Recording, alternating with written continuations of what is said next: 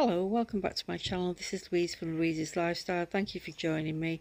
Today I went to the allotment and I've harvested some of the vegetables that I planted from seed. These are Bangladeshi seam or uri hyacinth beans. I picked some chilies and I've got a solitary bean there. This is perpetual spinach, and I've got one of many courgettes that I harvested. I gave quite a few away, and this is the 5th aubergine that I've picked from my plants, and they're doing really well. So I'm just going to show you the ingredients that I'll be using to make the vegetable curry. So here we've got cumin, turmeric, curry powder and coriander. Got my onions chopped, my garlic, I've got extra virgin olive oil, salt, and this is Indian 5 spice. And I've got my oil heated up in the pan, and I'll get all these vegetables nicely washed, give them a good wash, and then I will be putting them in at different stages. So here I've been sauteing the onions and the garlic. I've added the spices and I've added the 5 spice as well, and just gently, sort of on a low heat, toasting the spice.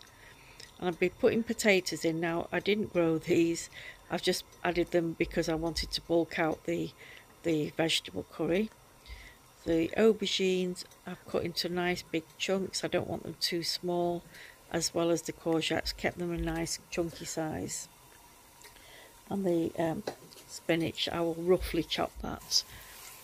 So after you've stirred the spices, toasted them properly so that they're not raw, I'll add in the vegetables. I'll start with the potatoes first because they take longer to cook.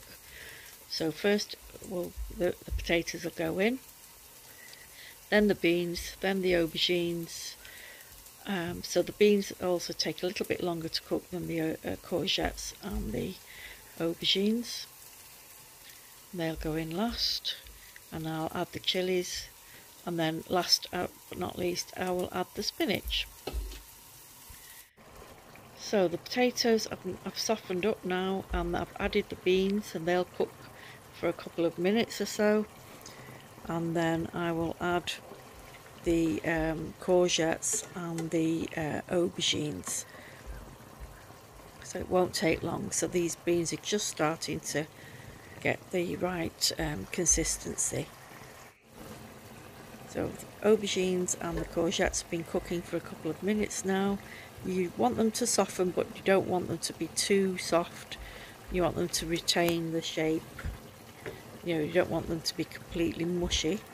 And now I've added the spinach, roughly chopped it, and there's a kale leaf, a solitary kale leaf. I've just hijacked its way in there. So that's it really, very simple. Cook for a minute or two longer, and so now you can see it's done. I'll be switching off the gas, and you can see the finished product. There it is. I've just added a little bit of coriander leaf on top, and voila, there you go, vegetable curry. So I just wanted to show you that all the vegetables have retained the shape, and that they're, not completely sort of mushy. I don't like my vegetables to be completely soft.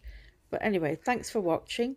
Take care everyone. Like and subscribe if you haven't already. Bye bye.